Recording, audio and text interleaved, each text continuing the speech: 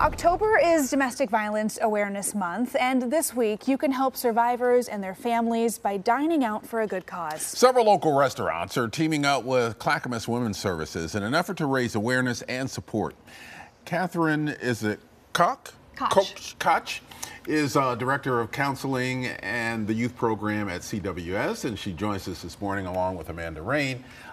Good morning to you both. Good morning. Good morning. Thanks for having us. Thank you for being here. Yeah, tell us a little bit about CWS and why this Thursday is called Purple Thursday. Yeah, well, CWS is a domestic and sexual violence organization. We support almost 10,000 youth and adults annually through several different trauma-informed programs. We operate an emergency shelter as well as supportive housing programs. We have youth services, civil legal programs.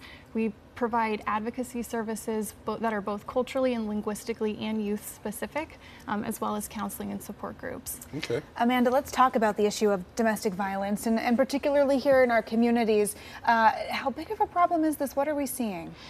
So we have 1 in 3 women, 1 in 4 men, and nearly half of all people who identify as LGBTQ who have experienced domestic violence at some point in their lifetime. And the thing about this is that everyone knows someone. And so we may not know that we know someone, but we do. It's very prevalent, and so it's really important that we raise awareness on this issue and come together as community to really break the isolation. You've got the event coming up. Tell us about this event and why it's happening. Yeah, absolutely. Well, October is Domestic Violence Awareness Month. It's held annually, and we're really excited to raise awareness and about the issue of domestic violence, as well as raise funding for our vital programs.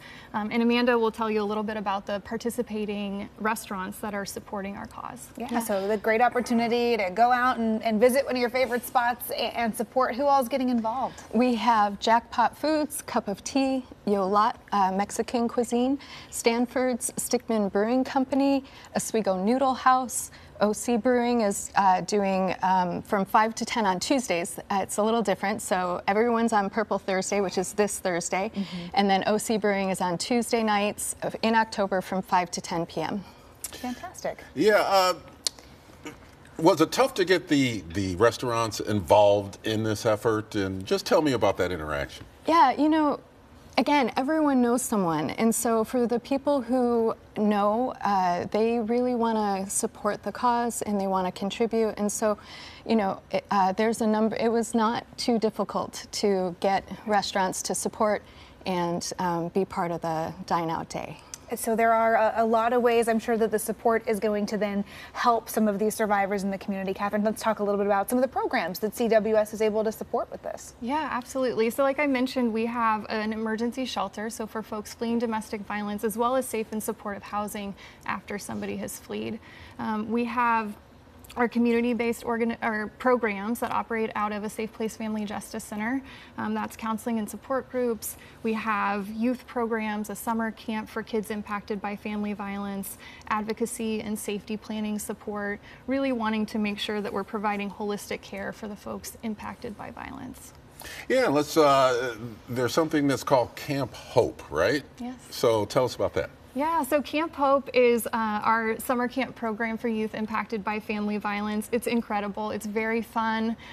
We host several activities. You know, think quintessential camp: whitewater rafting, archery, silly camp songs. It's really a way for us to build community with the youth and the families that have been impacted by violence within that community model that we operate on, and utilize the healing power of nature. Yeah, so many wonderful ways to support here in the community. Real quick, we're almost out of time, but I just wanted to mention for folks at home who maybe they don't see themselves being personally impacted by domestic violence, what are some of the other ways that they can reach out to people in their lives and be part of that solution?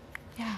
I would say start by believing, and also being a safe space for people. And one of the things about our advocacy work is that it's confidential. So someone can call us and not worry about having having protective services called on them with their children because there's a violent situation. And so we can help with safety planning in those moments. We can help connect them to other resources, and so they can feel safe to open up and be honest about what they're experiencing. And so the more that we can be that for each other, where we can be a safe space without judgment for people who are experiencing violence, the more they'll be able to open up to us. All right. And again, briefly before we go, what are the dates for this this event? Yeah, it's this Thursday, Purple Thursday, so wear purple, okay. And head on out to one of the restaurants that we mentioned. All right, great. Well, Director Catherine and Amanda, thank you both for being here. It's a valuable community resource we hope everyone's going to be able to support on Purple Thursday. If you'd like to learn more or reach out to CWS and see which restaurants are participating, we're going to link to that. All the info you need is on coin.com. Happening tomorrow, downtown Vancouver.